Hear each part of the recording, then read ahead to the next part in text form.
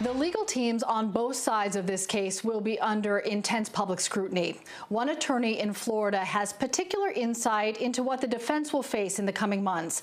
Reveal investigator Andy Pierrotti talked to Mark O'Mara, who defended George Zimmerman in the 2012 shooting death of Trayvon Martin, another unarmed black man.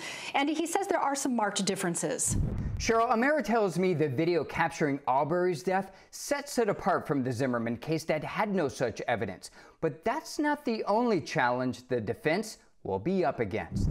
The criminal defense attorney says the McMichael legal teams should be prepared for a barrage of bogus stories circulating on social media before and during the trial. It became such a concern for his law firm, he got special permission from the Florida bar and a judge to create a website, Facebook page, and a Twitter account to respond to disinformation. By the time this case gets to trial, there will be no one who doesn't know about the McMichaels case, just like Zimmerman.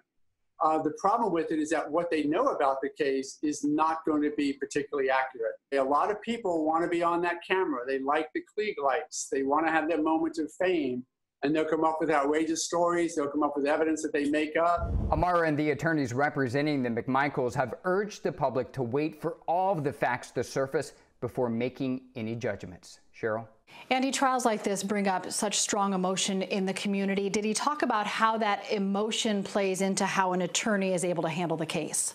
Cheryl, it did. Some of those emotions turning into actual threats. O'Mara says that law enforcement investigated about 2,500 credible threats made to he and his staff during the Zimmerman trial. Now, coming up at 11 o'clock on Uplit, hear the advice that he would give to the McMichael legal team.